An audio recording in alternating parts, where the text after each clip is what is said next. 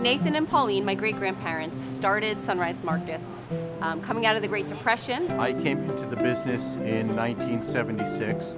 My daughter Dara came into the business 10 years ago, and so she's the fourth generation. I started at the age of 18, worked my way up in the ranks of ShopRite. Been here for 22 years now. Being a four-generation family business embedded in a local community is just so incredibly rewarding. When we're able to be on the floor and in it with our customers and our associates, it's really gratifying.